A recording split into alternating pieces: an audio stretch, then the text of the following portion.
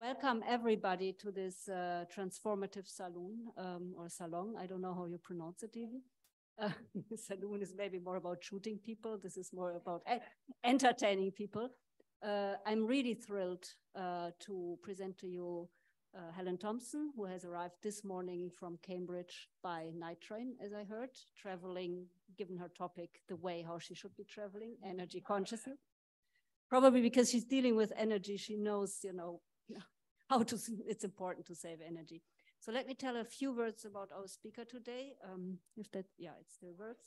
So Helen Thompson is a professor of political economy at the Department of Politics and International Studies at Cambridge. And her topics is international political economy.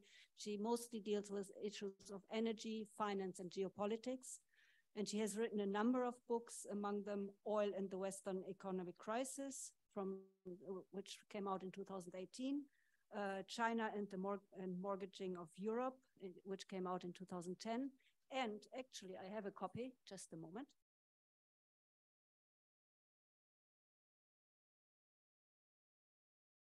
Her most recent book, also the reason for this invitation, is basically Disorder, Hard Times in the 21st Century. And for everyone who hasn't read that book, I highly recommend it because it's really a tour de force and an eye-opener on many, many levels. So she deals in that book with the geopolitics of energy, with the international financial monetary system, and with domestic politics and democracy. So no small topics, and somehow they are all related.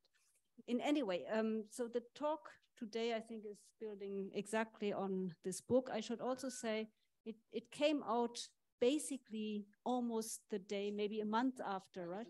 The day of the Russian invasion of Ukraine. So, and given that the book has a chapter that finishes on Ukraine, I think one of the issues we will hear is, how has your thinking evolved since the war started the way it started?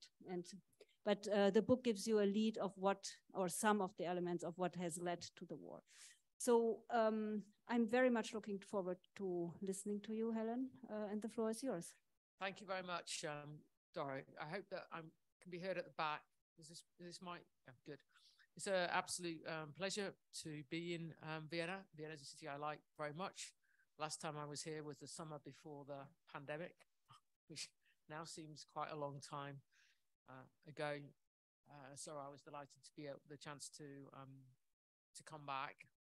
And I think it's as good a place as any in Europe to think about the kind of questions that I've been interested in for the last few years, and that, as Doris says, the war have kind of sharpened, I should say, pretty acutely.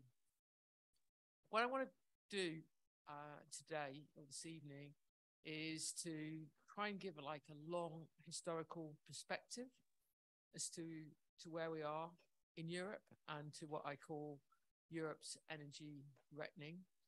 And just to give you some sense of where we're going and where I'm going, because I'm going to dwell in the past for a while,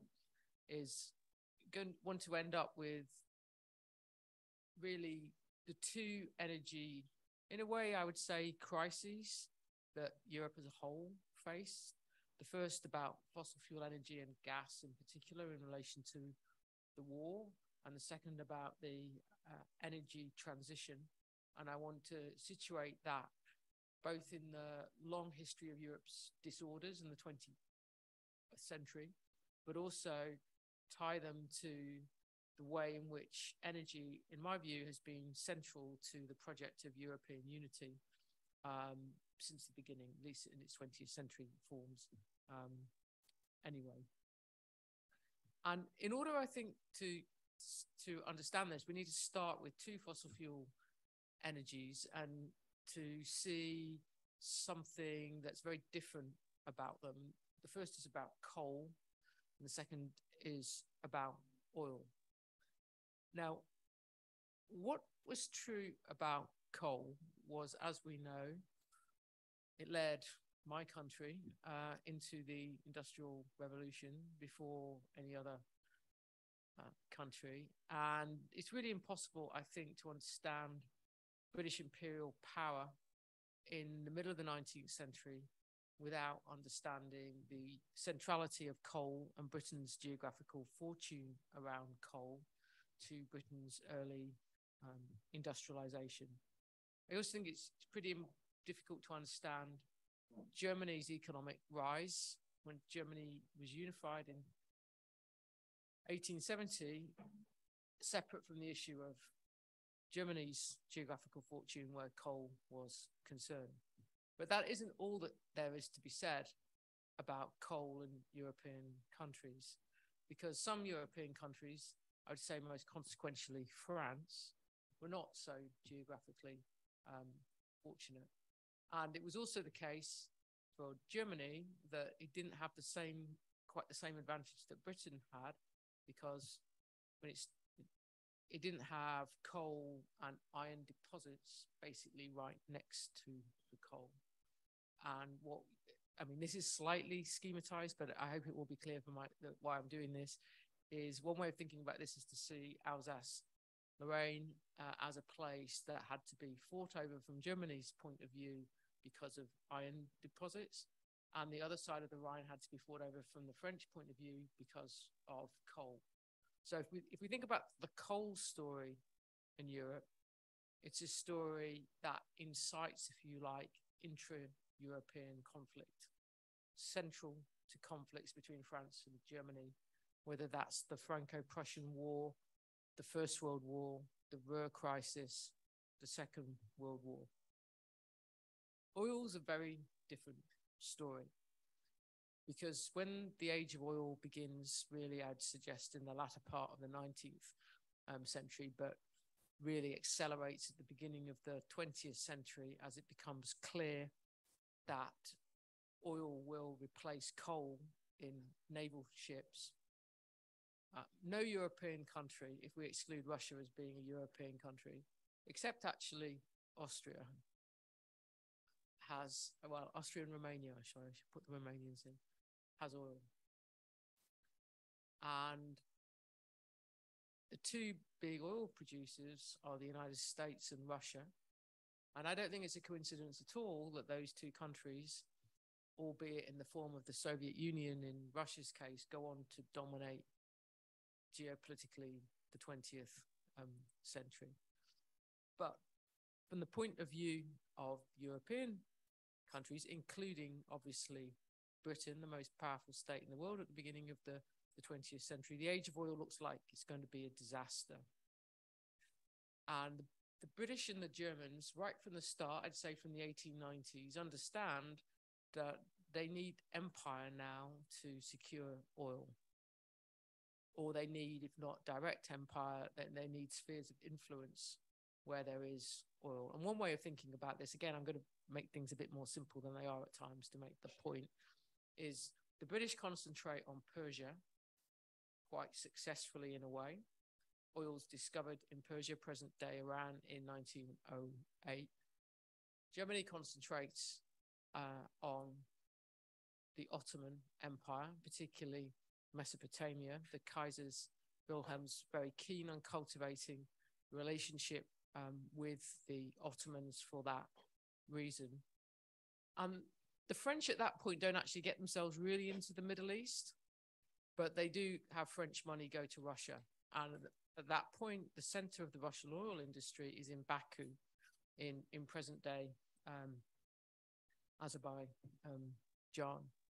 So what we see at the beginning of the First World War is growing geopolitical competition between Britain and Germany to control oil resources in the Middle East. All the European countries being dependent upon importing oil either from Russia or from the Western Hemisphere, which means United States principally, but also Mexico and Venezuela. What we see in the First World War then is that those crucial sites of oil in Eurasia, meaning in the Middle East and in Baku, are fought over. In some sense, you might say they're the geopolitical prizes of the First World War.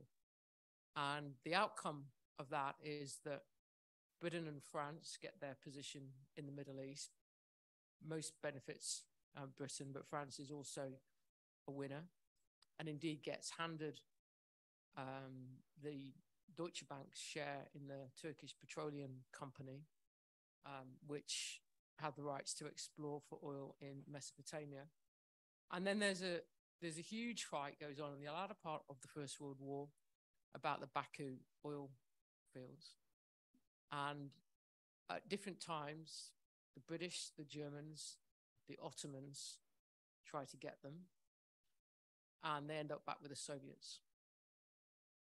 And again, in the same way in which Germany loses in the Middle East in the First World War, it loses that fight in Baku over Baku. And as I say, Deutsche Bank has to hand over its share in the Turkish Petroleum Company. So one way then to understand the catastrophes that are going to come in the interwar years and through the Second World War is to see what a problem Germany has after the peace of let's just say the final conflict. So by the time that present-day Turkey is established. And what you see in the Weimar period is an attempt to find a technological solution to that problem, which is to use the resource that Germany does have, coal, and turn it via technology into oil, so synthetic oil. The Germans actually do that remarkably successfully, and that begins in the Weimar period. But obviously, where the Nazis are concerned, that is not deemed sufficient, and Hitler embarks upon the conquest of,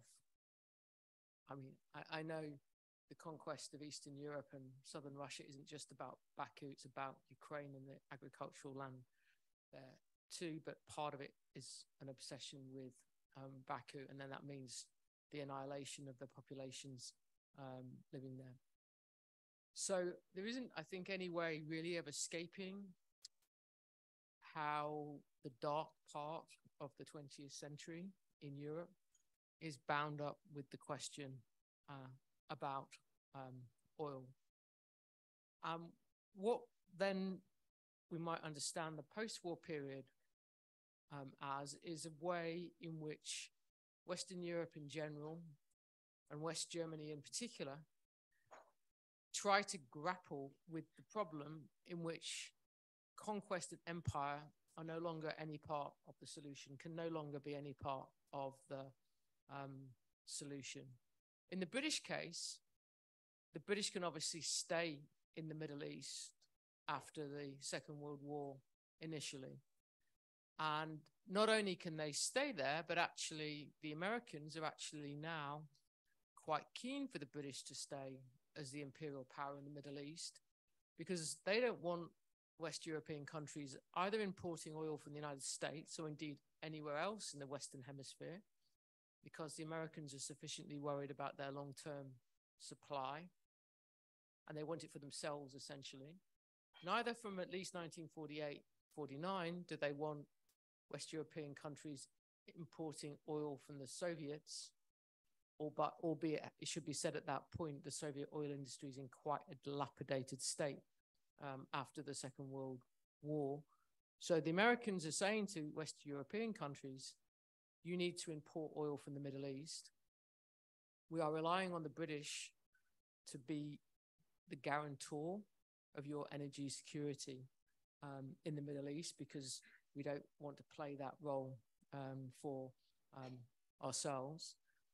In West Germany's case, on the coal side, initially, there is also the problem that actually there's lots of restrictions that are put on Germany's coal production in the Ruhr as a terms of the peace.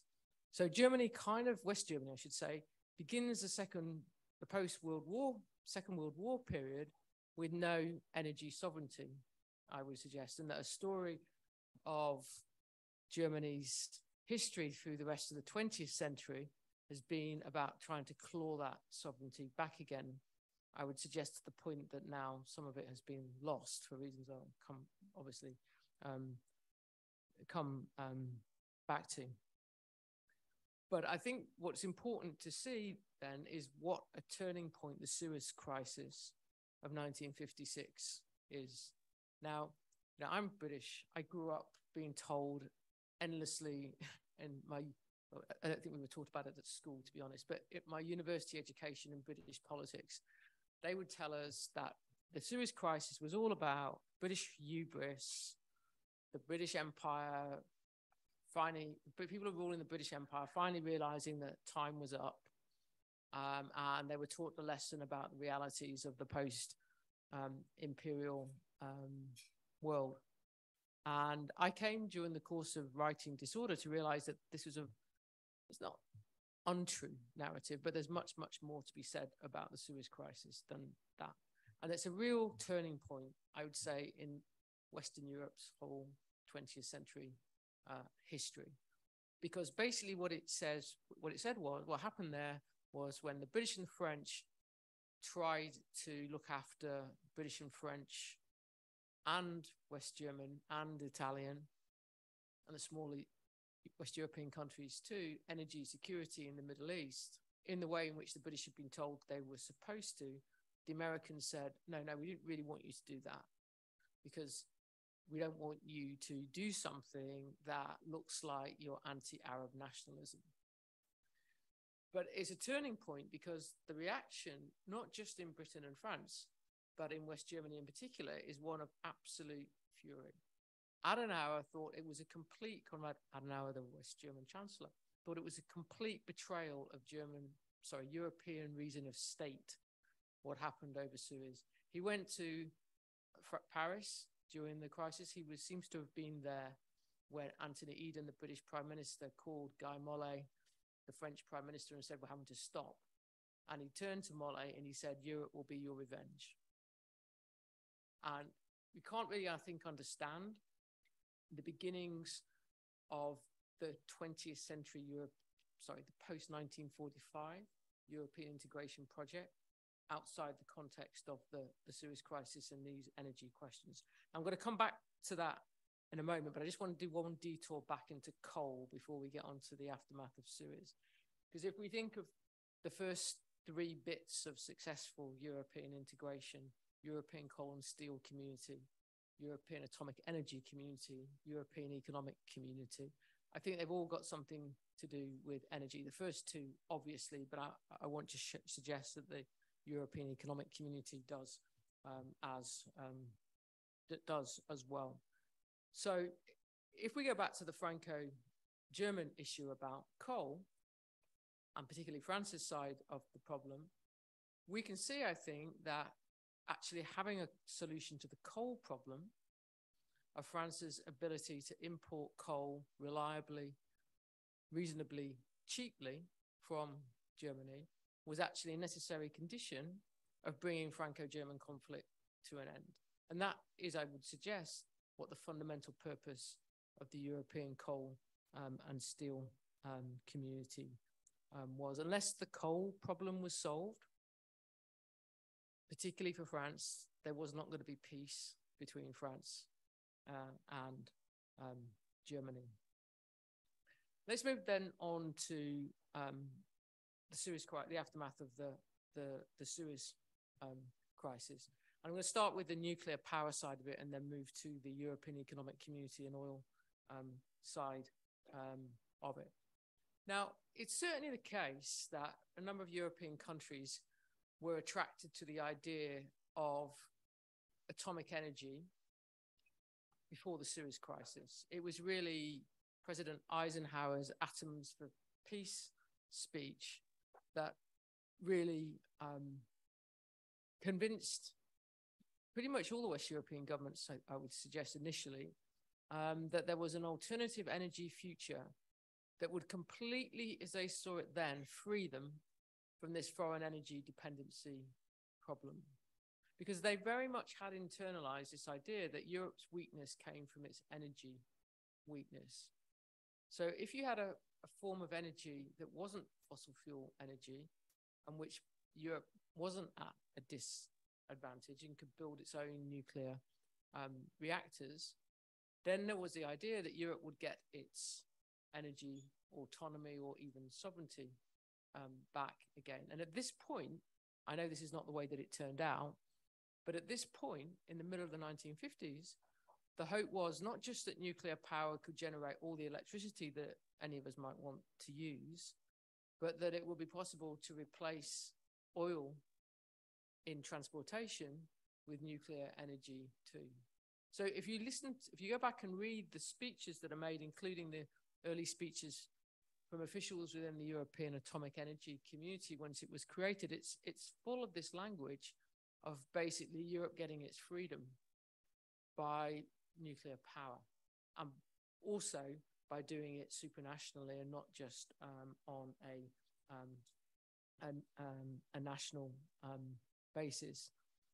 The problem, well, there was a number of problems. Obviously, nuclear power turned out to involve safety questions and probably even more importantly in practice, cost questions that proved extremely difficult to manage. But it's also the case that it didn't solve the foreign resource dependency problem because uranium. So European countries didn't have uranium. The only one initially that had uranium in one of its colonies was Belgium in the Congo. And the wartime Belgian government signed that over to the Americans during the course of the war. So the idea that Euratom could be, the European Atomic Energy Community could be a vehicle of European freedom from foreign resource dependency really fell down at the start on that problem. And in the end, by the 1970s, the Americans, who were selling a considerable amount of the uranium, the rich uranium that was coming to West European countries for nuclear power under Carter, they embargoed the sale of it.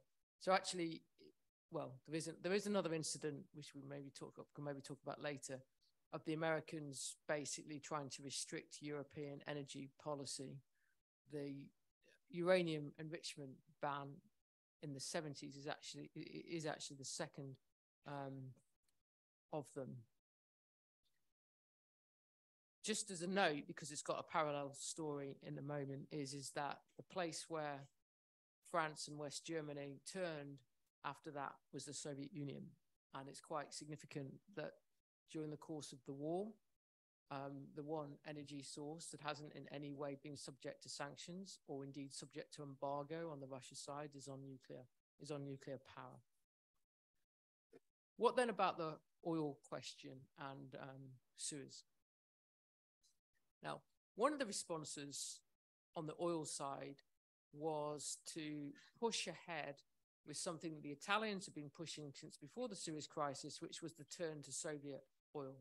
So Khrushchev at that time was interested in reconstructing the Soviet oil industry for export again. The Soviets had exported oil from the late 20s through to the mid 1930s. In fact, for Germany, a bit longer than that. So it's not that the Soviet oil trade begins only after the Suez crisis. It's more a resumption than a beginning. But that is the basis, that turn is the basis of the present tense European-Russian energy relationship that met its denouement last year with the beginning of the war. So there's a line that runs from like Suez, I would suggest, to the Ukraine crisis. But the other thing, or the thing that I particularly want to bring out about oil here, is actually in relation to the creation of the European Economic Community. So at that point in 1956, in the autumn of 1956, the negotiations for what would become the Treaty of Rome were well underway, but they were kind of stalled. And they were largely stalled, I would suggest, like on the French side. There was considerable uncertainty in the French government, not necessarily amongst French officials, but amongst French politicians, about whether they really wanted to go down this road. And indeed, at one point, sort of during the Suez crisis, Mollet had kind of like asked if it wasn't be possible to have a union with Britain. Things were that sort of uncertain in what was going on in Paris. But the French were, in one sense, I would suggest, felt even more betrayed by what had happened at Suez than the British did. Not least, I would suggest, because they were probably betrayed by the British and the Americans, not just by the Americans. And they knew full well that there was a country where oil had been discovered that very year, 1956, and that was Algeria. And obviously at that point, Algeria was still a French colony. So from the French point of view, post-Suez and the immediate aftermath of Suez, the idea of having a large unified West European market in which Franco-Algerian oil could be sold into was extremely attractive idea. It's quite notable that while the French did not push to have Algeria as part of France included in the European coal and steel community, it was included under the Treaty of Rome until Algeria's independence. And I think you can see, if you look at some of the rhetoric in France around this, and indeed the way that various African countries reacted to the Treaty of Rome, it was very much to see it as this was the moment in which Europe, Western Europe, was securing its resource base for the future. And that meant a resource base in Africa for a richer European market. Indeed, Mollet, when he was in the United States in 1957 on the completion of the European Economic Community talks, told the US Senate, "I'm firmly convinced that Eurafrica," meaning the union of Europe and Africa, with Africa providing the resource and the energy resource base, will be the reality of tomorrow.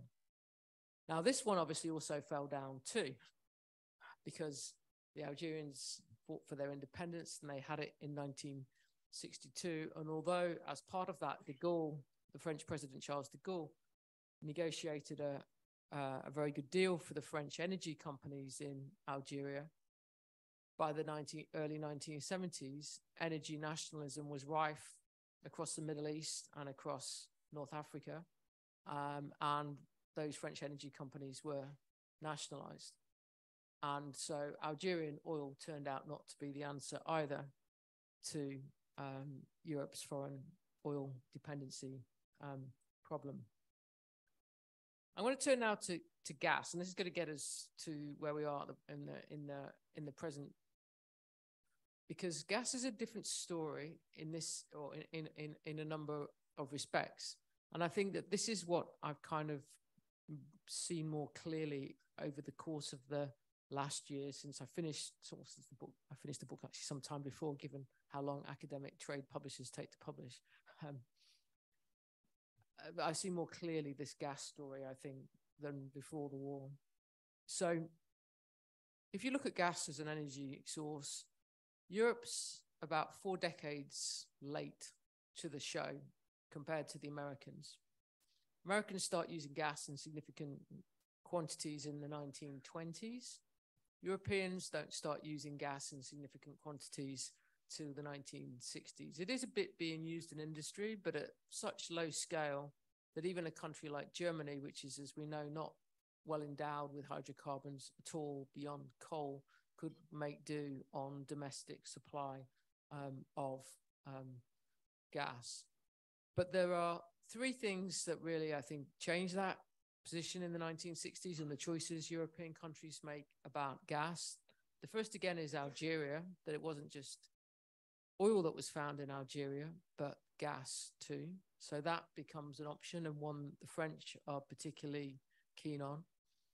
The Dutch find the Groningen field in the late 1950s, and it's clear that that is going to has a significant amount of gas in it. Later, there's North Sea, but for Norway and Britain, but things had already moved by the point the North Sea really comes into play. And then there's Soviet gas, and in the same way in which Khrushchev was interested in, well, in this case, Khrushchev and then Brezhnev, were interested in pushing Soviet oil into Western Europe because the Soviets wanted higher export earnings, and they were interested in gas too. And in the late 60s, the discoveries in West Siberia made it clear that there was enormous amounts of gas in the Soviet Union, well beyond what had previously been the case. So really, the West European countries get to choose really what to do about this, the options. And the one, as we know, that really becomes the most significant really is the Soviet one. Now, interestingly, it's actually Austria that, with Italy, pushes hardest on this first. The West Germans are late to the game, actually. And so although it is true that Willy Brandt, after he becomes Chancellor, sees that there's a way of tying energy trade with the Soviet Union to Ostpolitik, but he's also only actually following what the Austrian government and the Italians have already done. And what you can see then through the 70s is that gas trade with the Soviet Union becomes ever more important, and eventually new pipelines are built that connect Western Europe to that gas that's coming from Western Siberia. And as we know, those pipelines still end up running through Ukraine. Now, what I just want to stress here is, and this is where the first incident, well, I suppose you could say that Suez is the first case of Americans saying no to what Europeans want to do with energy in the post-war world, the first big no. The second big no is in the early 60s when, during the Cuban Missile Crisis and immediately after it, the Kennedy administration basically wants European countries to stop selling steel pipes to the Soviet Union in building the oil pipeline that's going to bring oil from the Soviet Union to Western Europe, what becomes the Druzhba pipeline. And what's interesting here is that actually the Italians kind of ignore the Americans, but the West Germans don't. They really don't. They buckle under, or Adenauer at least buckles under. What's interesting about the story in then gas, when we're moving on to, so it's 1969 when the first gas agreement, the Soviet first gas agreement. There is no real American pressure at that point. Indeed, Lyndon Johnson, who's American president, pretty much holds his hands up and sort of basically says, you can do what you like. I mean, partly because he's preoccupied, actually, so it's first Johnson and then Nixon, because they're preoccupied with Vietnam. But it's also because at this point, the Americans have got ideas themselves that they might need Soviet oil and gas. And indeed, late Nixon is even talking about fusion projects with the Soviet Union. So European countries get into the age, let's call it, of the Soviet gas trade without this American problem really hanging over them. Even though the agreement that the negotiations that Brandt pursues in March 1969 or in early 1969 is coming in the aftermath of the Soviet invasion of Czechoslovakia. It's hardly a non-conflictual time in the Cold War in Europe when this is beginning. What changes though in the 80s, in the early 80s, is that the next of these Soviet Eastern Europe crises, the one in Poland, where obviously the tanks don't come in from Moscow, but martial law is declared in Poland. This time, the Reagan administration says that pipeline that you're building with the Soviets from Western Siberia, the Trans-Siberian pipeline, is a problem and you need to stop it. And what's interesting is that the Europeans win that confrontation. Is they make a few token gestures to the Americans, but essentially Reagan administration has to back down. And the British, Mrs. Thatcher, is actually very adamantly on the French and the German side about this, and stands up to Reagan, even though the British are not going to benefit from the pipeline, because she's quite willing to see the issue as one really of European energy sovereignty, and that the Americans don't get to dictate how Europe deals with its energy dependency problems. I would suggest then, if we think about the present, that the first Nord Stream pipeline, so the one that was agreed by Schröder in 2005 and that was completed and began operation in 2011, that still fits into that story, even though it's becoming significantly harder to maintain European unity, because by 2005, European Union, as we know, has Eastern European members, not least Poland, and Poland was from the beginning extraordinarily unhappy about the Nord Stream pipeline. The then Polish foreign minister compared it to the Nazi-Soviet pact in 2005.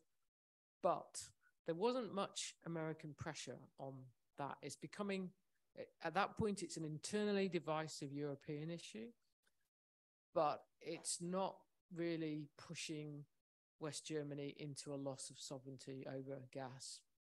What changes, as we know, is the second Nord Stream pipeline, agreed 2015 by Merkel, coming in the aftermath of Russia's annexation of Crimea.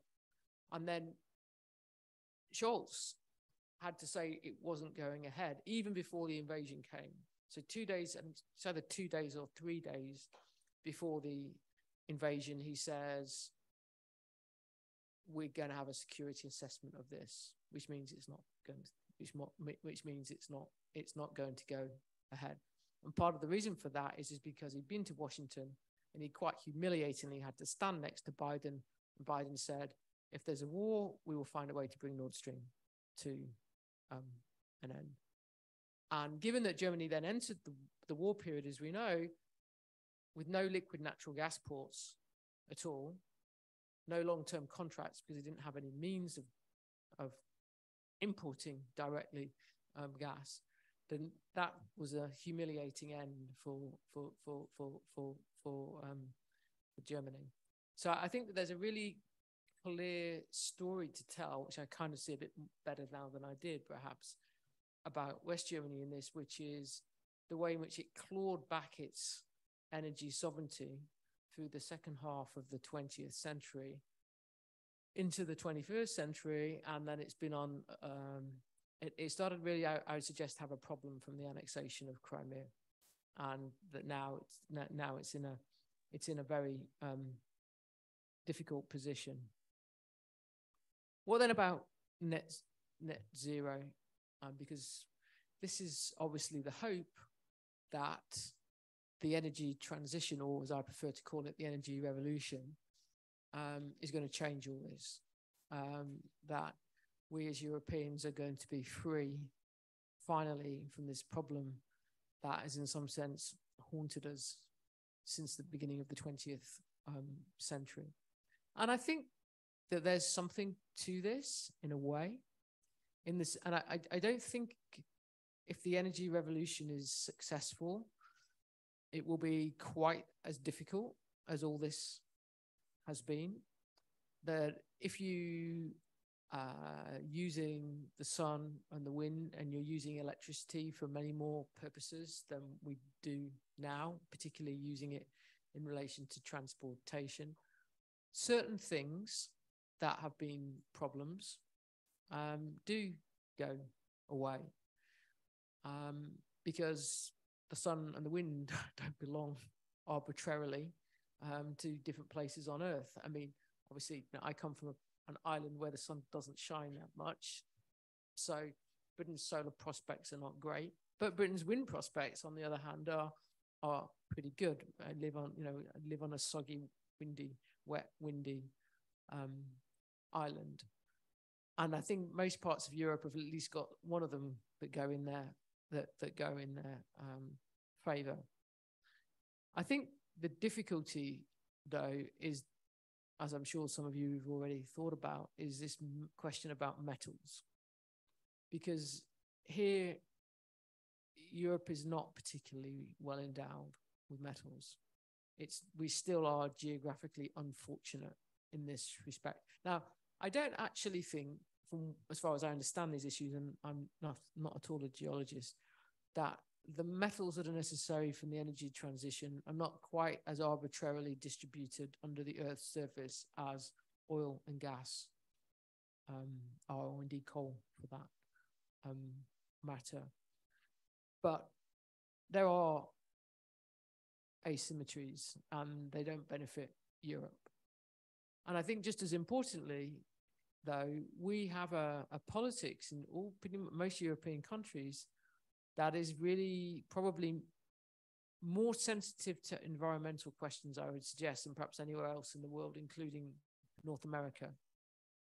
And so far as there are metals that are necessary for the energy transition in Europe, I fear that most Europeans, I'm not trying to get on a high horse about this and excluding myself, we're not that keen on the idea of mining metals and the environmental damage that brings with it. And we're a bit keener on the idea that it happens in other parts of the world out of sight. And then we import them back.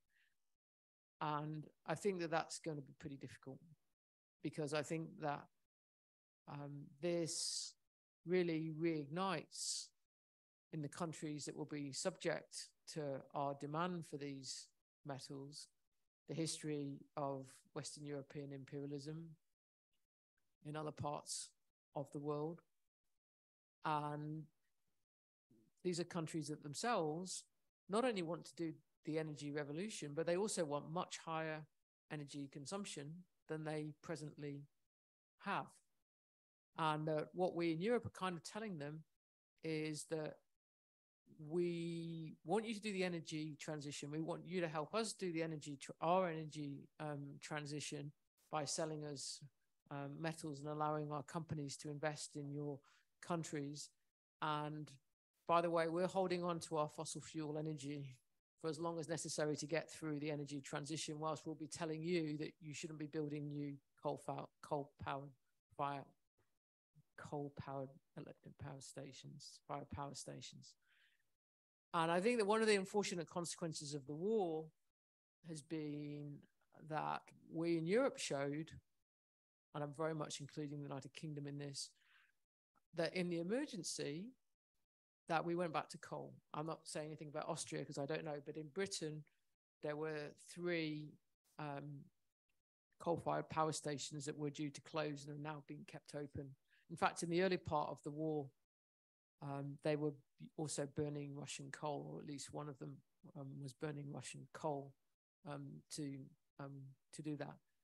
So our ability in Europe to do climate change diplomacy, when we showed in the emergency that we will, in some sense, treat coal as the energy source of last resort, I think is pretty difficult.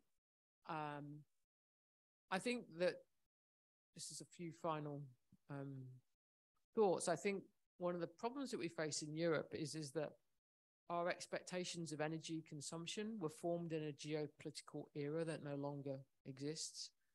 In fact, it hasn't really existed for some time. And I think that we have seen through the course of the war the way in which we have, in significant part, dealt with the absence of pipelined Russian gas by depriving poorer Asian countries, particularly Pakistan, of gas that they actually had on long-term contract, and it was worth it for the companies, whether they're Qatari or American companies, to break those contracts and pay the penalties and sell that gas more profitably on to European countries in spot markets. I think it also means that we have both common interests with China and also a rivalry with China. Is that our problems look more like China's because of our ongoing foreign fossil fuel energy dependency. But we also will be competing with China for some of that supply, particularly gas. One of the things that probably made it easier for us to get through last winter was because China had as many economic problems as it did during the course of 2022. So its gas demand was significantly lower in 22 than it was in 2021. If I wanted to finish on a kind of like optimistic note, I would say that though that Europe is a place where actually politicians and in a way citizens, though in a complicated manner, have been dealing with really difficult energy questions for a very, very, very long time. And I think although we live with inflated expectations of energy consumption, we've actually got, in a way, a political classes that are quite hardened to the problems of energy. Now, that might produce some unpalatable outcomes, like basically what happened with Pakistan during the course of last year.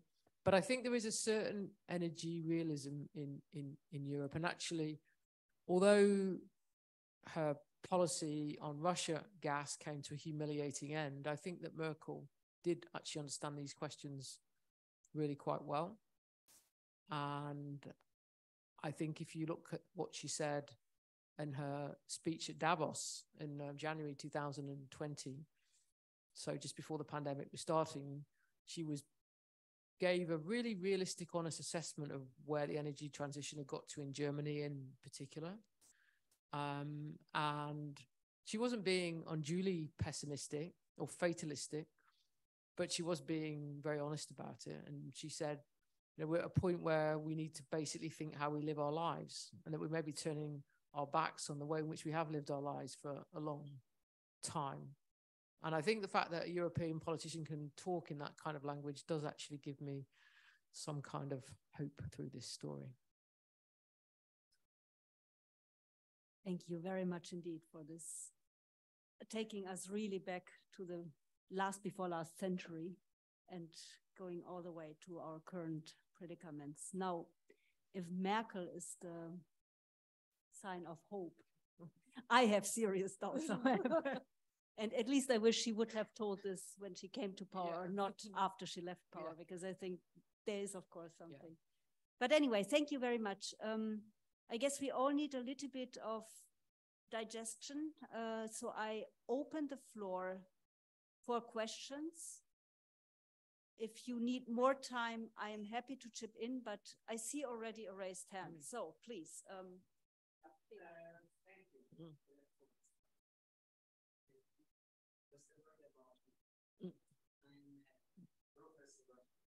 Bela Grešković, professor of political economy at the Central European University here in Vienna.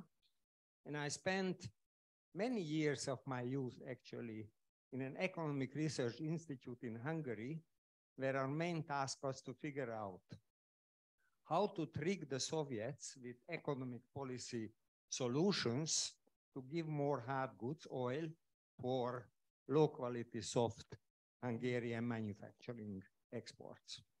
And we felt patriotic when we found a solution. Now, your lecture actually confronts me with the literature which I teach now to my students, which is the literature about resource curves. So it's precisely a literature about countries which need to solve the problems of having oil. Your lecture is about countries that try to solve their problems of not having oil. And then the resource curves literature basically tells the developing countries, okay, if you happen to have oil, the best solution is not to exploit it, but save it for the future. But if you exploit, trust foreign multinational corporations, not your state-owned firms, because they do it better. If you manage and you get revenues, don't spend it to your population, but rather save it for the future when the oil market is in bust. Now, your countries or your historical overview basically tells that countries that don't have resources or oil either can solve the problem through coercion, right, and political influence, or trade, unequal trade, or something in between. So here is my question. How do you relate these two contradicting literatures? Do these situations have anything to do together? Do these literatures speak to each other? I'm not an energy specialist, right? Thanks. That's a really good question. I think it's, well, several things come to mind. First of all, I think that there's something odd in the way in which their resource curse literature is so much bigger than any engagement with the resource dependency literature. There isn't a lot, but, you know, or there is, but it's really written by historians without much conceptual framework to it, in the sense that they wouldn't use the language of resource dependency, but there are obviously historians who would tell the history of significant parts of the 20th century through the oil lens. I'm thinking of, for instance, like Peter Frankopan's book on the Silk Road, where oil is very much to the fore in his 20th century account. But I don't think there's much engagement from political science, or indeed within political economy, about the resource dependency problem. I mean, I think that's, to be honest, in part because, or in good part, because so much political economy, I don't know what you think about this, Dora, it's never really, at least in the Anglophone world, it's never really got to grips with geopolitics. And so if you don't get to grips with geopolitics, I don't think you're going to get to grips with the kind of foreign resource dependency that I'm talking about. I think it's also partly because it involves some really hard questions to think about as Europeans that I think a lot of the time we'd rather just like not think too hard about. And that's both in relation to empire and its relation to Germany's fate through the first half of the 20th century. And yeah, what's the way of putting this? You need a certain kind of, like, I realized at a certain point, you need a certain kind of strength of mind to think about some of these questions. It's easier not to think about them. I think the really interesting question, though, in a way, about this is like the United States, because it's never really put into the category of the resource curse politics. It's seen as an example. Well, it's either ignored, or it's basically seen as an example where oil doesn't have to be a curse.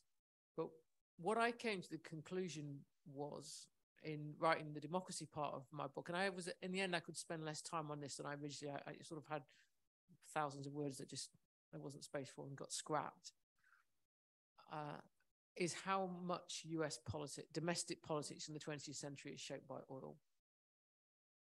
And so the interesting thing there is like, why is that not in sharper focus in a lot of the literature?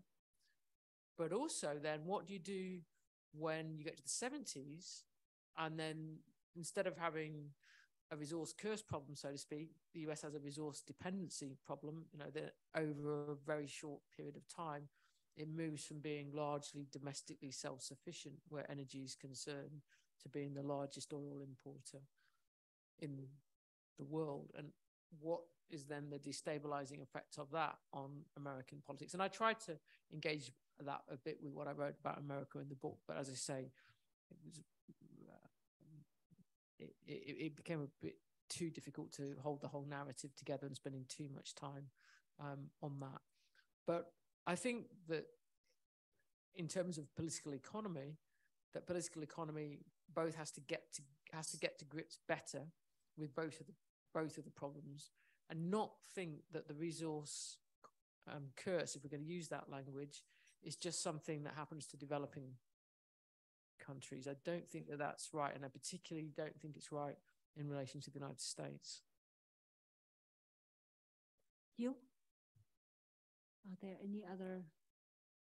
Yes, the mic must be somewhere there. Exactly. Okay, can you?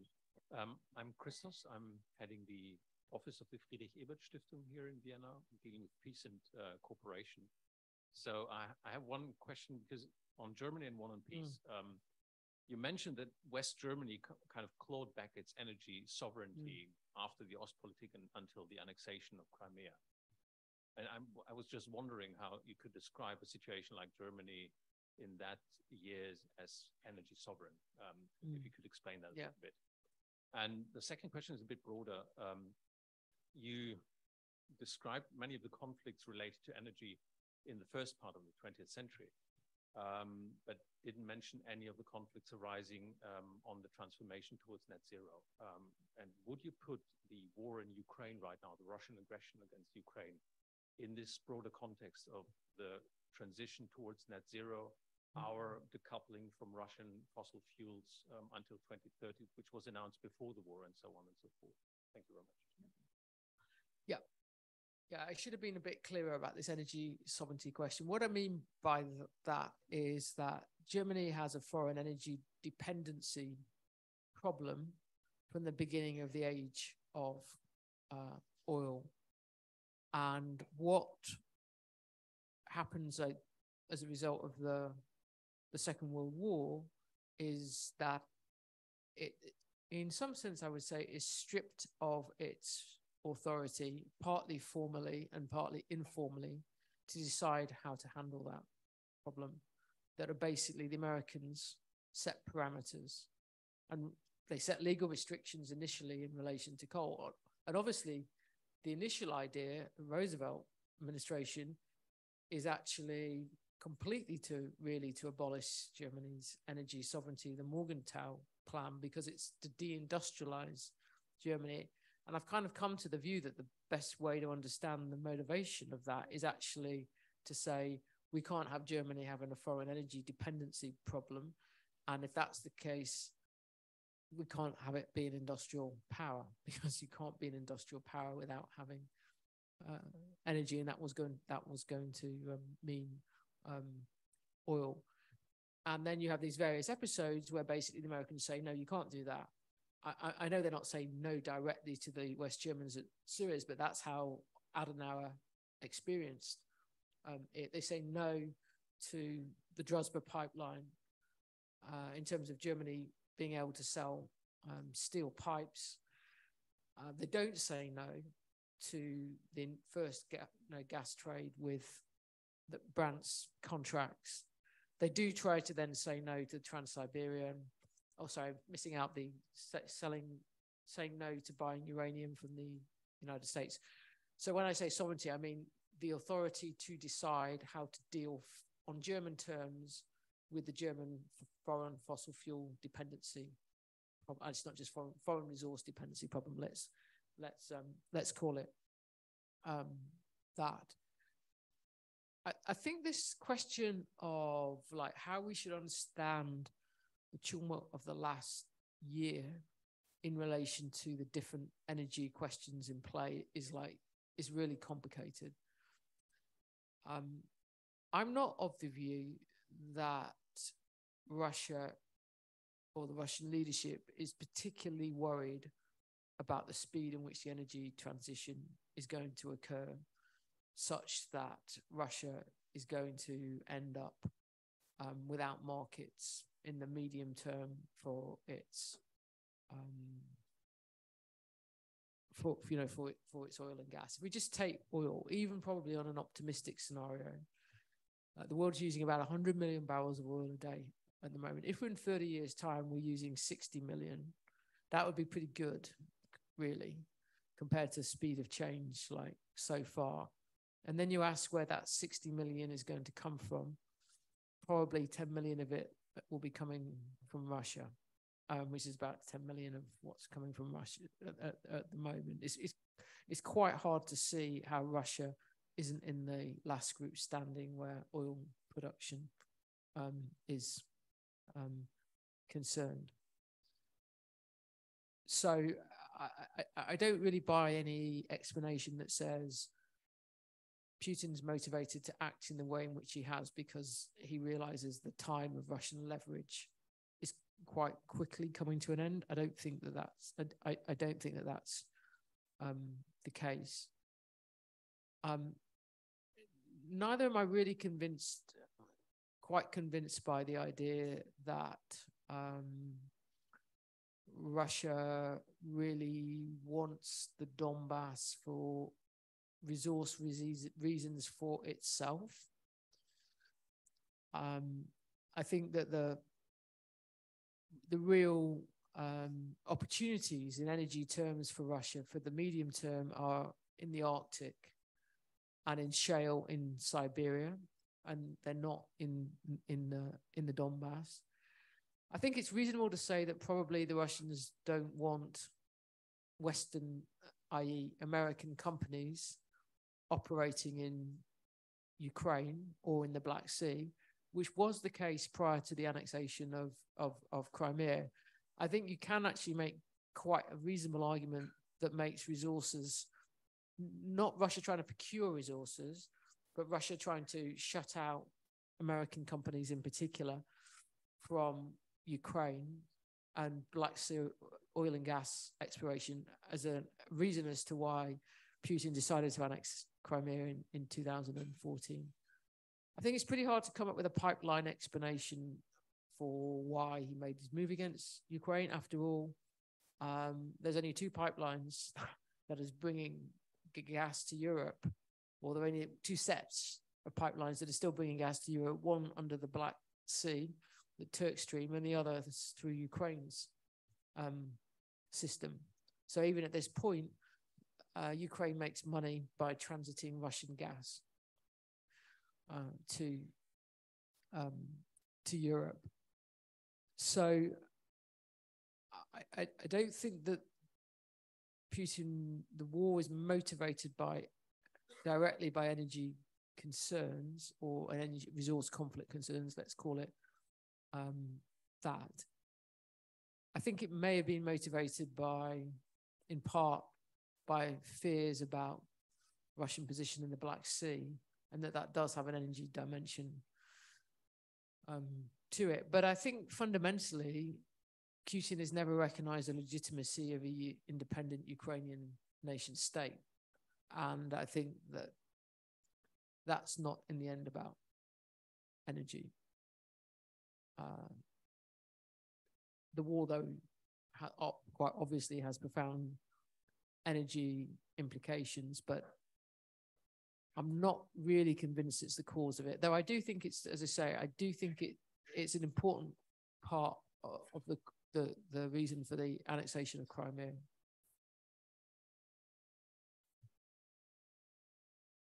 Okay, okay, then I can chip in for a moment with another question, and that is, I mean, I actually have two questions, but the first one is, you describe Europe typically as the UK, Germany, France. I mean, we clearly have a very different constellation now with the enlargement of the European Union, and with, you mentioned it partly, with Eastern Europe becoming part of the European policy mix. And of course, now I mean, especially since the war, we have really deep cleavages between Eastern Europe and parts of Western Europe. And I wonder how you see this playing out in terms of broader European policies, and especially in terms of the energy question. that's going to that faces the EU. Maybe I stay with this. And yeah. Okay. Yeah. I realize I did oversimplify, and it was because I wanted to tie the origins of European integration to energy, and obviously that takes us to 6 countries initially. Well, I think that right from the start, i.e. really in the 90s, actually, not just in 2005, that the fact that the European Union was going to enlarge to include states that had recent experience of Soviet rule, whilst a number of European countries, including Europe's most important economy, had a deep energy trade relationship with Russia that included its corporates having, in the end, some production rights, that was a fault line through the post-Cold War EU from the beginning. And you can see it really clearly, I think, in the muddles that the European Union gets into around Ukraine, the pipelines, associate membership of the European Union, non-membership of NATO, the disruption that Russian-Ukraine relations caused to transmission of gas through the pipeline, or transportation of gas through the pipeline in 2009. It's all really clear by that point, and it's really clear how divisive it is. And one of the things, and this is where I would switch absolutely into being a critic of Merkel,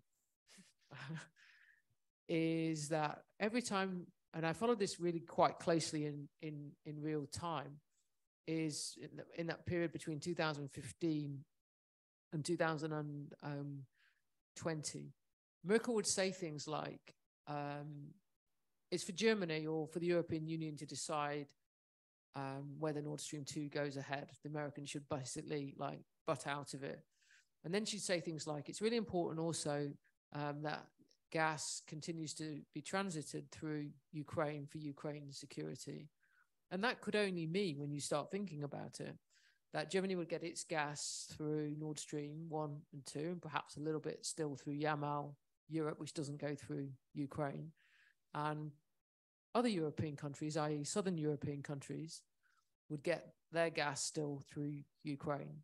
And I think it was very divisive, the fact that the European Commission allowed Nord Stream, both the Nord Stream pipelines, to go ahead without interference. And yet it worked quite actively with the Obama administration to bring South Stream pipeline, which was under the Black Sea but coming out in Bulgaria, to stop it. Indeed, when I said this, I was doing some talk with some people at the Commission, and one of them came up to me afterwards. In fact, no, maybe not even afterwards. I think it was something else he said to me afterwards. And he said, "Oh, we didn't just work with Obama. We told him what to do." About it, whether that's true or not, I'm not sure. But he really wanted to boast that the European Commission had brought South Stream to an end. So even, and that's 2013. So this is before we even get to the annexation of Crimea. And so if we then say, what has the war done to this? On the one side, we can say, look, it's vindicated the view in Warsaw over the view in Berlin and Paris. Warsaw's been, I mean, it's a bit schematic, but we just put it like this. Warsaw's been vindicated. Berlin and Paris were wrong about this. Okay, sort of. And I say sort of because actually European countries, led by France and Spain, have actually been importing more liquid natural gas from Russia than they've ever done before. At one point during the course of last year, France was the biggest importer of liquid natural gas in the world.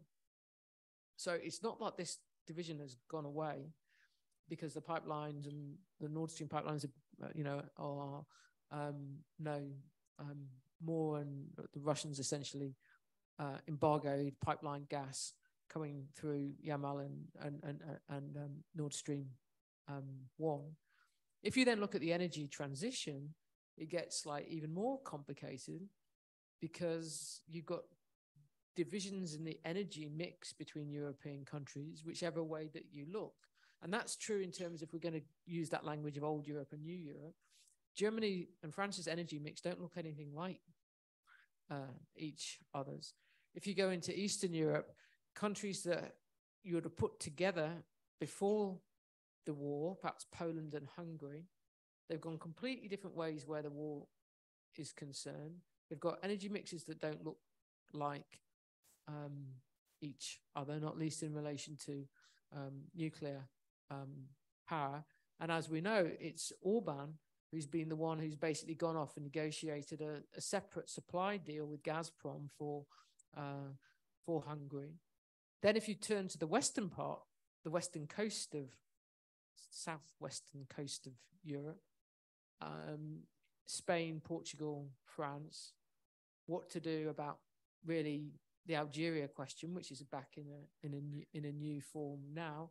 Again, you've got quite serious divisions. In the autumn, there were the Germans and the Portuguese and the Spanish wanted to resurrect with EU money a pipeline that would go through the Pyrenees, a gas pipeline that would go through the Pyrenees. Macron said no. Then he agreed with Spain that there would be a Barcelona-Marseille underwater pipeline, but it would be used for gas and hydrogen. And then he pulled the plug on the gas because European Commission weren't going to pay for a pipeline, provide money for a pipeline that was going to include gas. So even when you haven't got divisions of views about Russia, then you've got, really both conflicts of interest because the energy mixes are just radically different, and different judgments about how to deal with present tense fossil fuel energy problems in relation to the energy transition. Thank you. Yanis? Thank you. My question is about that elephant in the room, if you like. Well, you've alluded to it a couple of times, this, or actually referred to it as this apparent way out of energy dependency during the 1950s, the nuclear energy, which right now is sort of, it seemed to be a thing of the past, at least in Germany, very much so. Now it's not so sure, not so clear anymore if this is the case. Although it seems like Germany is actually going through with ending its nuclear power program altogether, whereas France, for instance, isn't at all. And I'm really wondering, like, a lot of your explanations regarding coal, gas, etc., are driven by interests, I guess. And I'm wondering, does nuclear energy also fit these paradigms, or is there more, let's call it, ideology at play? Because clearly Germany has a problem, like an ideological problem with nuclear energy, if you like, if you want to call it that, and France doesn't. Does that explain these different approaches, or can you sort of make an interest-based argument there as well? This is a really interesting question, and if you fiddle around with data on our world in data like I do, putting in different countries and their energy mixes into, you do anything with nuclear power, and the first thing you'll see, as soon as you put in more than 2 countries, is France is just a complete outlier. So alone in the world, France actually uses more nuclear power. Oh, sorry, I'll rephrase that. Alone in the world, nuclear power is France's single biggest source of energy, bigger than oil. There's no country that's like anywhere close to where France is. And that's in a year when France had a terrible time with nuclear power last year. It was 50% output for most of the time because of the maintenance problems. So although Germany is, I would say, a bit of an outlier because it's the only Western country that produced a political party out of the anti-nuclear movement in the 1970s, or one of significance, anyway, let's put it that way, it's still actually closer to the middle, if you see what I mean, than what France is, because countries, other countries that go down the nuclear power road basically back off it, and they don't do it really with the same drama, perhaps, that Germany has done it. But there is nowhere near as committed to nuclear power as they were. And indeed, even France was, under Hollande, he was making commitments about how France was going to have it really reduce in half its nuclear power. So I think the question comparatively is much more, why is France such an outlier, rather than what's really going on in Germany? The German question needs an answer, but it's more like, why is France just radically different than anybody else? And I think it is, and this goes to how I think cost has been central to the nuclear power problem, is the French state did not balk at throwing huge amounts of money at it. There was a certain point in which the idea of the technological prowess of France was sufficiently invested in nuclear power, and perhaps the vanity of the French state can justify spending these huge amounts of money on it. The second thing I would say, though, is that each time there's a profound energy crisis, and I'd say, if you want to put some markers for Europe, it would be 1956, so Suez, the 70s, particularly the first oil price shock, and then now there's a whole resurgence of interest in nuclear power. There's a little bit of, I think, of this. It's not so much ideological. It's almost a bit slightly utopian.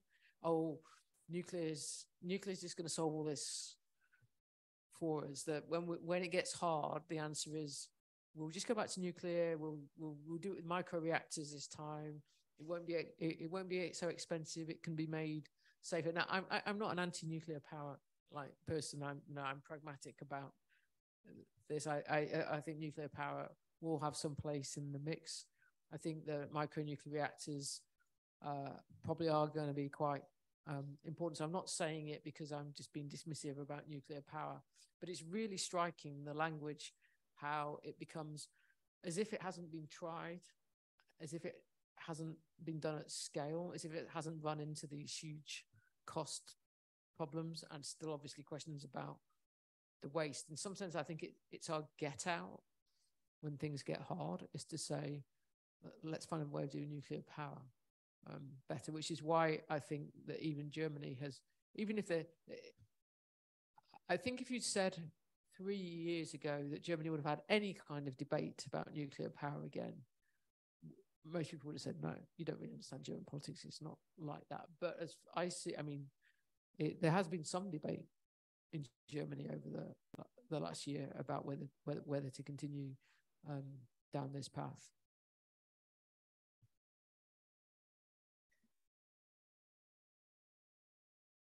Okay, let me come in again. One question.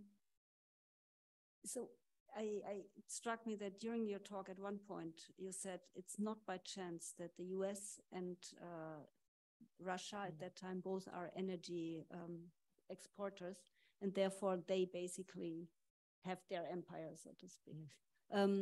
Now, how do you think in terms of US-Chinese rivalry at this current moment? Because the one striking difference clearly is that China is energy dependent, and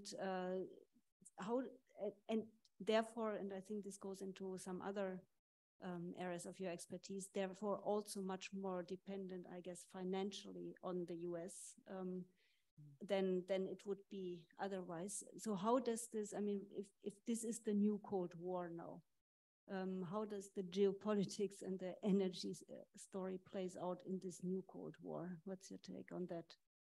Yeah, I think that there are two things going on here, and they pull in opposite directions. The first is, as you said, Laura, that the United States, it's not energy independent, it's gas independent, but it's not oil independent. not least because quite a lot of that shale that the US produces, it can't actually refine. It needs to sell and then buy other kinds of crude oil from Canada in particular. But obviously, the United States is in a much better position where oil and gas is concerned than China is, particularly where oil is concerned. And the Chinese leadership have been, deeply worried about the oil question, overtly, I would say, since 2003, and probably actually way beyond that. China stopped being self-sufficient in oil in 1993.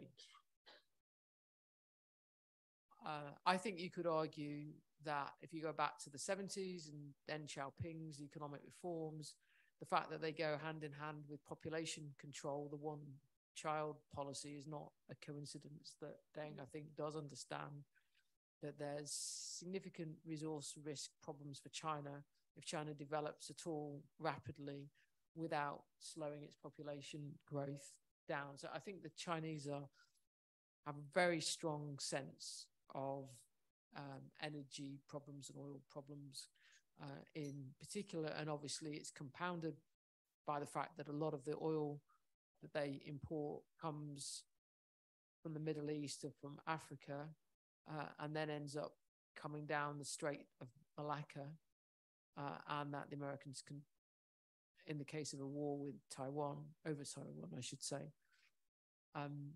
blockade, and that would, a lethal problem for China under wartime conditions.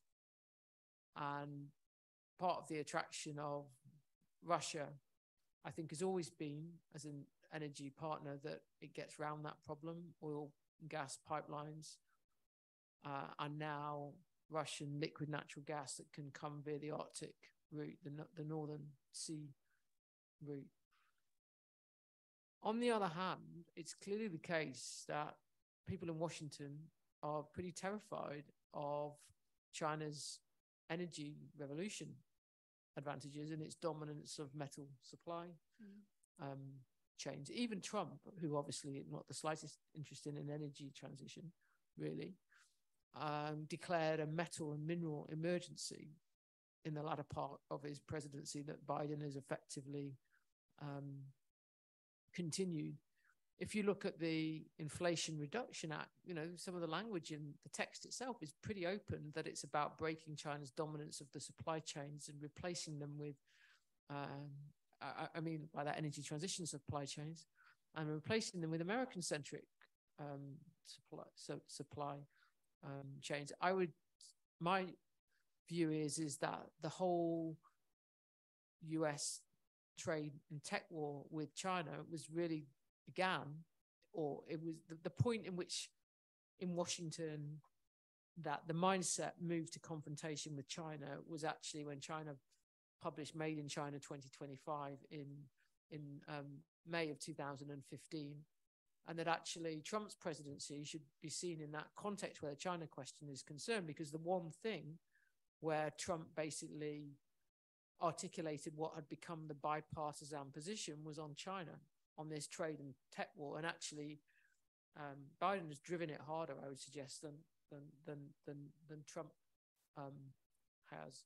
So I think that there's a sense in Washington that geopolitics and energy power go together, and so that whoever dominates the age of the energy of renewables will geopolitically dominate. Nonetheless, I think it's really important to see that actually the world in which we now live is a multi-source energy world. It's going to become more of a multi-source energy world. And so actually what we're going to live with is the geopolitics of fossil fuels at the same time as the geopolitics of the energy revolution. So we're going to have more geopolitical fault lines than ever before around energy, because we're going to be in a multi-source energy world, and they don't line up with each other, because China moves from having a foreign resource dependency problem on the fossil fuel side outside coal to being in the dominant position where metals are concerned. and the United States is the reverse. Now, the one country that actually is in principle, actually a strong position on all of them is Russia. But Russia's embarked upon a geopolitical strategy that means that it's basically got to restructure its energy trade, at least in part, away from Europe to Asia. So in that sense, nobody's got that great a hand geopolitically. So in political science, normally overlapping or not, but not piling on each other, cross-cutting cutting cleavages or fault lines are a good thing. But you are saying they are a bad thing. They are spelling even more conflict. They could. I mean, I would say there's one sense in which that they are an advantage, which is I think that China's foreign oil dependency is a serious constraint on how aggressive China can be. Because this vulnerability in the Strait of Malacca is acute. And even if you then move to a position where you say, okay, Russia will really reorientate a lot, China become more dependent upon Russia for oil and gas, it'll reorientate a lot of trade through the Arctic, through the Northern Sea route. That, you know, the Northern Sea route runs through the Bering Strait, and then you can just move from like a position where China's vulnerable in the Malacca to the position where it's vulnerable in the Bering Strait to an American naval blockade. So I'm not sure the Chinese can really get around this problem. Okay. Are there any other questions, comments from the audience?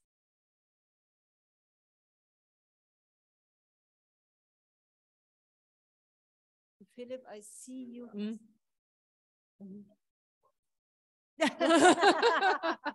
You don't have to. No, this is, okay. So I listened to a political scientist who was giving a historical talk. So thanks for that. From a historian. I really enjoyed it. But then I wondered a little bit, you got a question in that direction already about the model, the way of thinking. Because, okay, states, leaders, certain dates, March 69, interest, conflict, maybe a solution. I was just wondering, is that how we can explain the world? Or something as complex as an energy transition? So on the one hand, it was very convincing because it was so logical and the logic had its beauty. But then, I wonder about ideology, craziness, maybe individual actors, maybe even female ones, I don't know. That was Merkel. But anyway, the economy, the big companies, corporations, they were somewhere, but they were always dominated by the states. So I was just wondering about the model. And the second question is, when you write about the rise of neoliberal policies, then of course Britain played a key role. And I'm always wondering, Britain also changed from being basically a bankrupt IMF creditor, right? Emergency credit to Britain. Oh, sounds like Argentine, didn't it?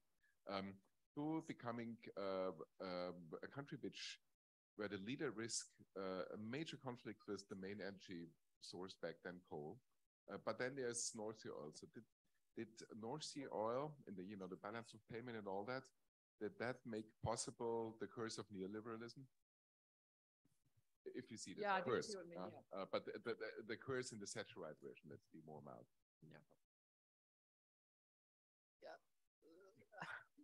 On the first question, I'm going to take the easy part of it first. When I try to explain like long periods of like time relatively quickly, then I tend to skip out the corporate part of the story, partly because it it more complicated. And I found that being reasonably schematic about it is a way of allowing people to see what's going on. And that if you try and make it too complicated, then actually, if people haven't sort of encountered thinking about energy geopolitically before, they tend to get lost. So I think, for instance, it's really important to understand that one of the reasons why the world changes in the 1970s is because at the beginning of the decade, there were 7 oil companies that basically control most of the world's oil production outside the Soviet Union. And by the end of the decade, then state-owned energy companies control most of the world's oil production. And obviously that now includes like the Soviet Union. So that really, I would say the end of the end of the age of European empire really ends at that point, when these international oil companies that are basically dominated from the late 19th century into the 20th century are nationalized, or their assets are nationalized, and that we live in a world, and we still live in this world of energy nationalism. And that's a really important part of why we live in the post-imperial world, because we live in a world of energy nationalism amongst oil and gas producers. And I think that on the Nord Stream story, for instance, and why Merkel went ahead with the second Nord Stream, you can't really separate that out from the influence of BASF, the German chemical company. So I don't want to write corporations out of the story. The harder question to answer is this question of like how strong a materialist account of history that I either want to offer or that I sign up to.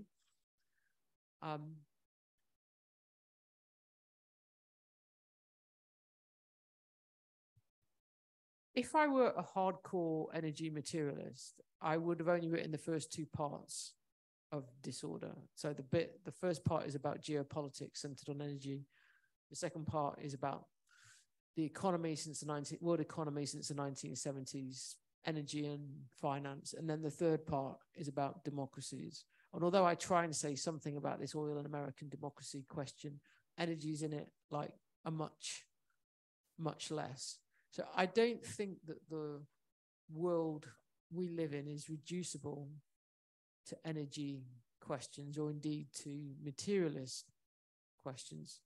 Indeed, I think an important part of democracy historically has been the way in which democracies have legitimated political authority by appeals to the idea of the nation.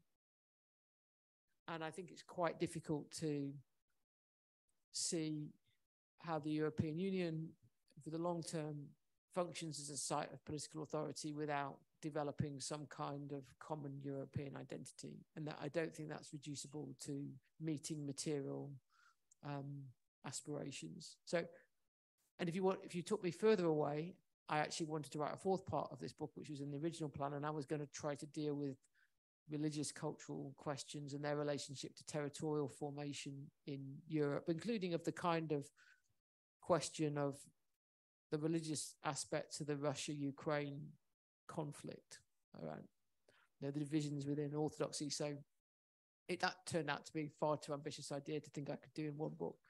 But I'm saying that because I take those questions like seriously, and I think anyone who was a hardcore materialist wouldn't engage with religious questions analytically as much as I am willing to do, or indeed that they also actually interest me.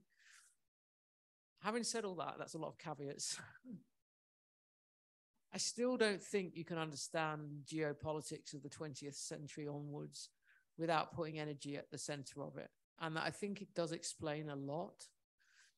And that once you see that, everything else is a little bit surface. And I know the reasons for hesitating about saying that, And I know that there's a risk of of knocking out individuals like political judgment. And there is a way of which I think that we have to kind of grapple analytically with different leaders' levels of energy consciousness or energy awareness, let's call it like that. And in a strange way, I kind of think that sort of engaging with the really hard question about Hitler and the Nazis gets at that, because on the one hand, Hitler was like obsessed with energy questions. I mean, he literally knew about, like oil wells in random fields in Texas, with minutiae of detail. And in one sense, you'd say then, okay, you can explain his obsession with conquering, Baku, stemming from that. But at the same time, I would suggest Hitler was so obsessed with it all that I would suggest actually destroyed his ability to make any kind of rational judgment about a geopolitical world in which Germany didn't have power. Because the very fact that Germany had such a problem should have, if he was really energy aware, should have made what he was proposing doing seem as catastrophically, appallingly stupid as it turned out to be. So you still got to have something in about, that's what I'm trying to get, you still got to have something in about what are leaders doing with the energy awareness that they have. And I think that's where it gets really, that's where it gets really hard, because actually you've got to try to some sense to try and get inside people's minds. And then all this is not necessarily, if you go as a historian and you look at the archival evidence, you can see loads of things where they're clearly thinking about oil, but trying to understand the degree to which it informed their judgment to the exclusion of other considerations, that's a lot harder space.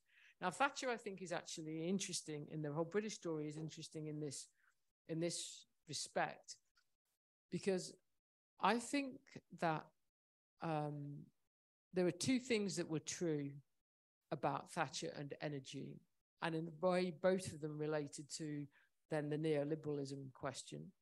The first of them was a sense that British conservative politicians has had for a long time, that there wasn't just the problem of foreign oil dependency that Britain faced, but there was a problem of domestic political difficulty that came from the need for coal.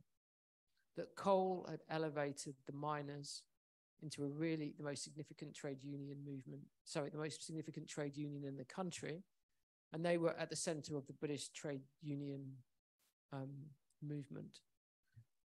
And that had elevated the working class in Britain to more political influence than they could possibly have had without Britain's need for coal, not just for economic reasons, but when Britain still had a coal, fueled navy, which is, some of those naval boats right up to the First World War. And Winston Churchill, who was then at the Admiralty, he was very aware of the relationship between strikes in South Wales and the ability of the British Navy to project power in Singapore, because the South Welsh miners were the ones who were producing the coal that the Navy was using. And I think that Thatcher did, in taking the miners on, want in a way to end that political dependency problem, if we can call it that. Like seeing that if you had less coal, then the trade unions were going to be less significant. And the advantage of oil, although it was foreign oil dependency, was that you could use essentially indented Indian labor in Persia for the labor force for extracting your energy, and not stroppy South Welsh miners who go on strike and get, want wage increases. So, and I think that there is evidence that Thatcher had some awareness of those issues.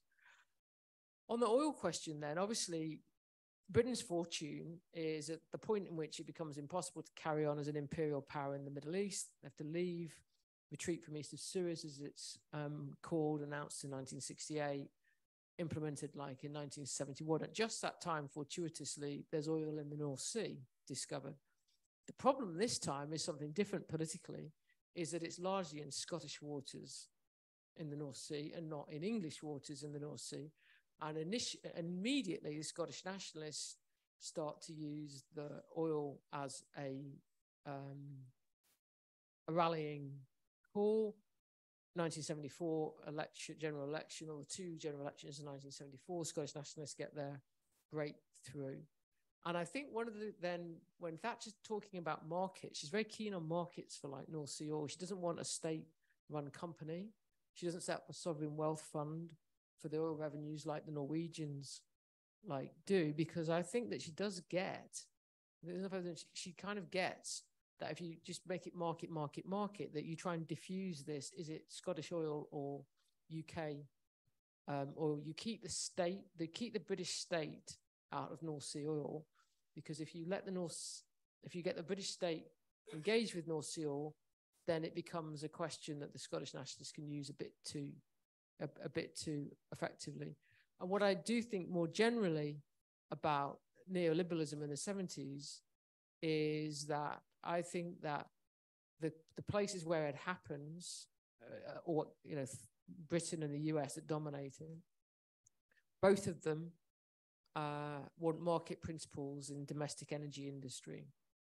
So Reagan is obsessed with deregulating the federal energy state in the US. The very first executive order he issues is to end the remaining federal controls on the US energy industry. So when they say they want markets, they do, but I think the thing that they want the most in is about energy for different reasons in Britain and the US. And if you take someone like Milton Friedman as a neoliberal thinker, he was obsessed with the energy, with the federal regulation of the oil industry in the United States, and he wanted it dismantled. I mean, that's really interesting, because that's the one story we never read when we talk about neoliberalism. Right? And it also means that explains why West Germany is different as well, because West doesn't have a domestic energy industry, has to be much more cautious, much more emphasis on energy security. Can't think markets is going to solve the problem for it. And that might also go a long way explaining France. Yeah. Yeah. No, I was just thinking when you were answering to Philip's question. So when I read, about, what's beyond materialism. When I read your book, the whole story on energy was really an eye-opener for me. And I think for many people who read that book, because as we just established, I'm a political economist, you don't really tend to think, for whatever strange reason, about energy, which is really a big blind spot, a big elephant in the room. But then when I read the other two parts, and I kind of felt the connection, or the big picture. I lost the big picture, basically.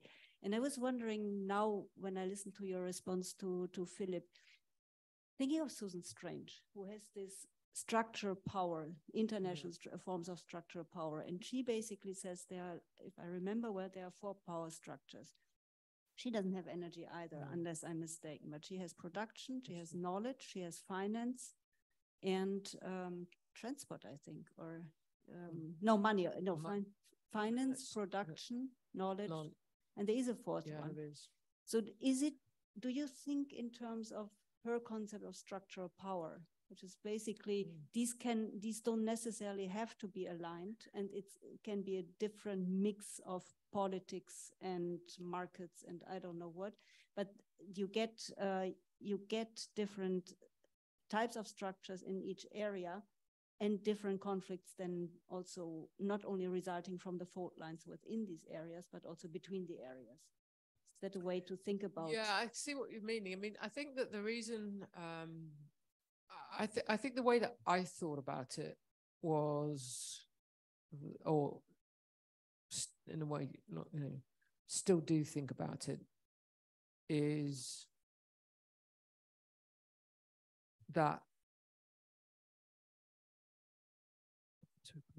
the Industrial Revolution, I think, creates the condition. Well, I'm going to go back one step further.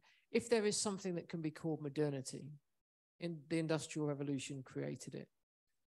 And the Industrial Revolution is actually an energy revolution.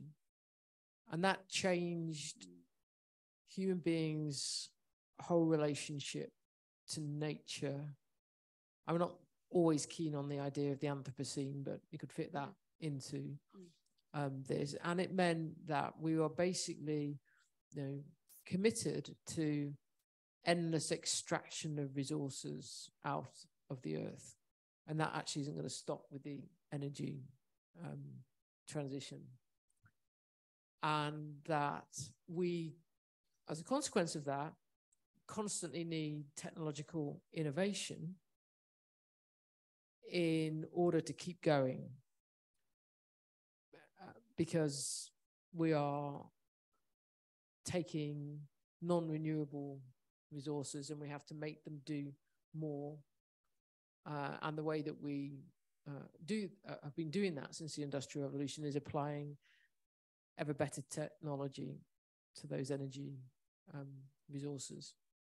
And I think that that is so fundamental to the way in which we live in the modern world, that that is in some sense primary.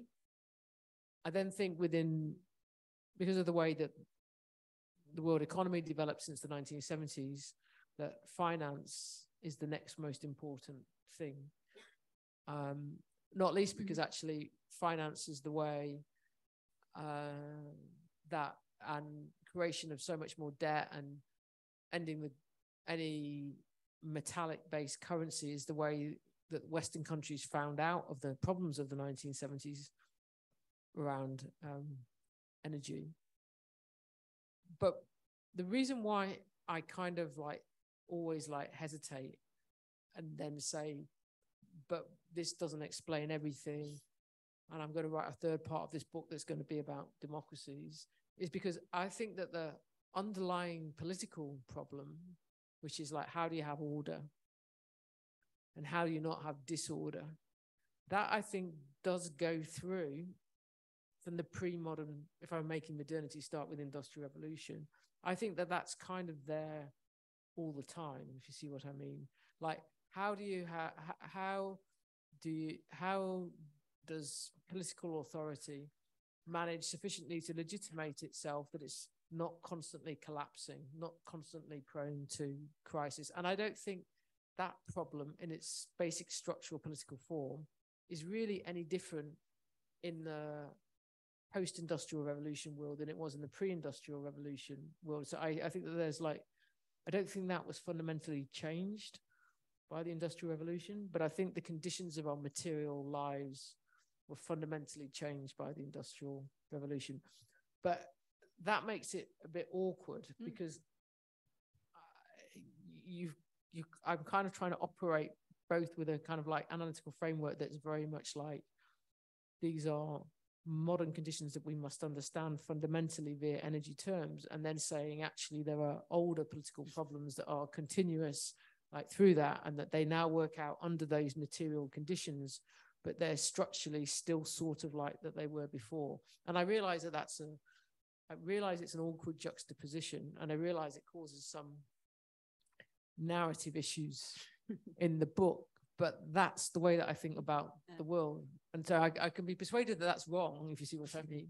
But that's my starting place, that there is something that modernity creates that's new, and then there are these political problems that are enduring, and then we have to try to understand each in their own terms and then try and put them together.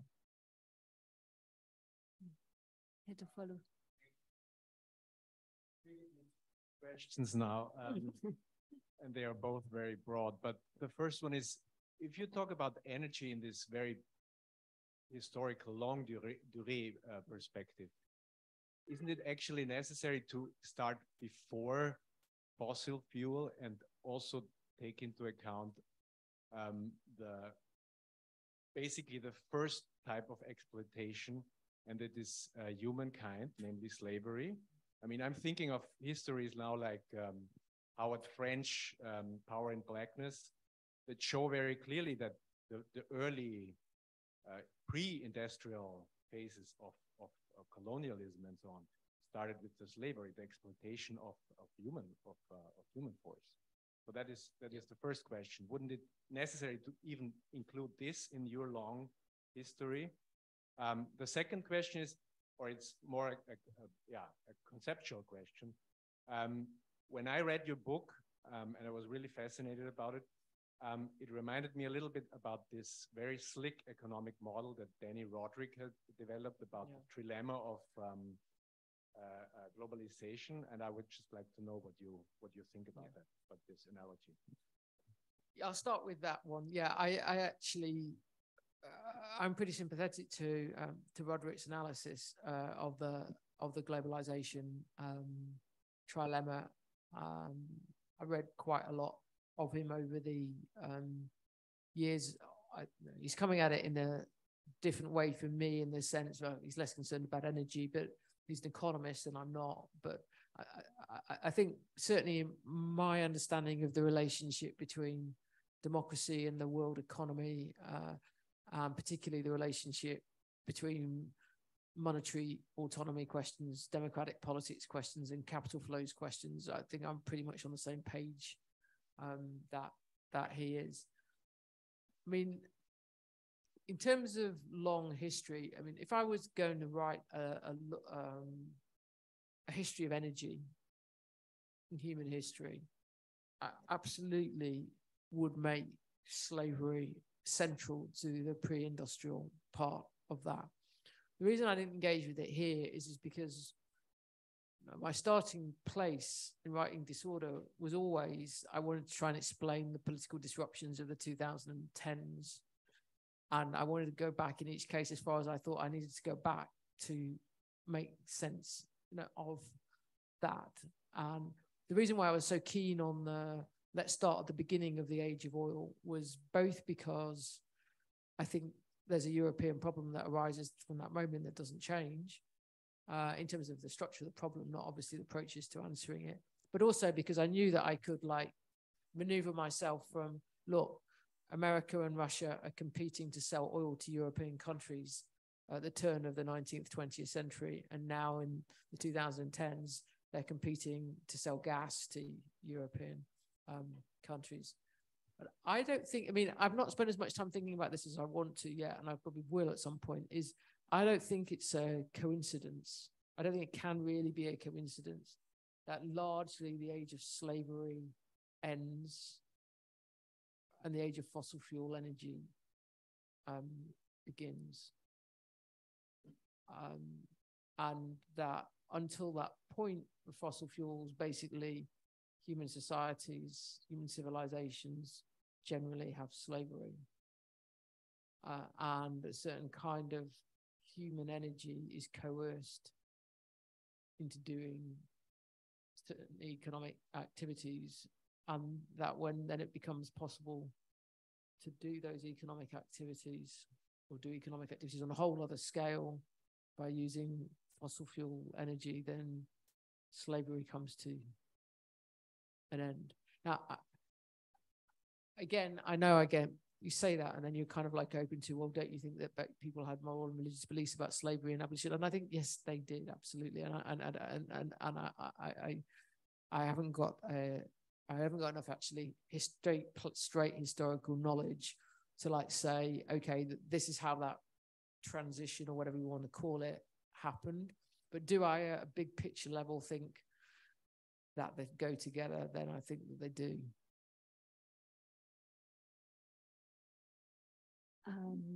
Absolutely fascinating. I think we have coming to our end. So unless there is an urgent question, maybe we should just give you also the opportunity to enjoy this evening and relax. And mostly, thank you very, very much for being here and for giving us this analysis and, trying to address all these important questions. Thank you very much, Helen.